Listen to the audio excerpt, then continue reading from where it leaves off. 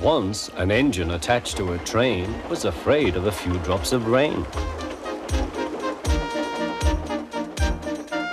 It went into a tunnel and squeaked through its funnel and wouldn't come out again.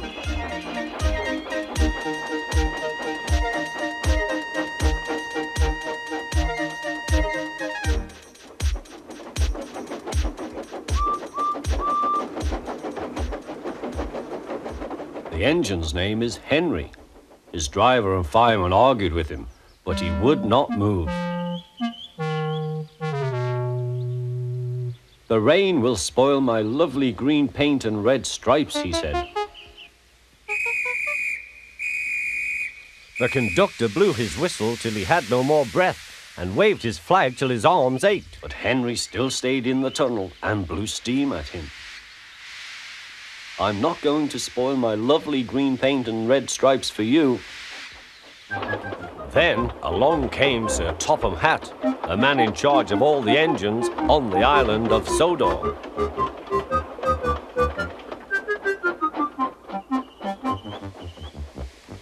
"We will pull you out," said Sir Topham Hatt. But Henry only blew steam at him. Everyone pulled except Sir Topham Hatt. "Because," he said, "my doctor has forbidden me to pull." But still Henry stayed in the tunnel. Then they tried pushing from the other end. Sir Topham Hatt said, 1, 2, 3, push!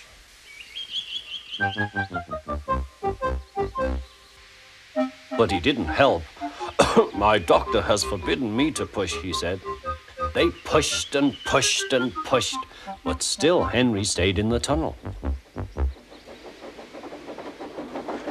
At last Thomas came along. The conductor waved his red flag and stopped him. Everyone argued with Henry. "Look, it has stopped raining," they said. "Yes, but it will begin again soon," said Henry. "And what would become of my green paint with red stripes then?"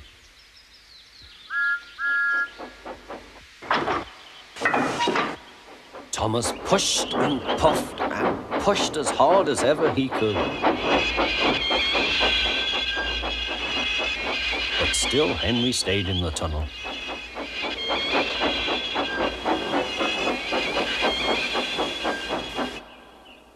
Eventually, even Sir Topham Hatt gave up. "We shall take away your rails," he said, "and leave you here until you're ready to come out of the tunnel." They took up the old rails and built a wall in front of Henry, so that other engines wouldn't bump into him.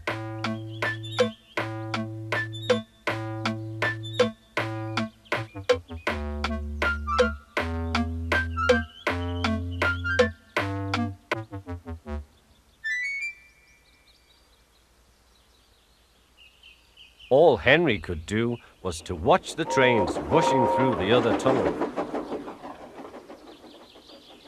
He was very sad because he thought no one would ever see his lovely green paint with red stripes again.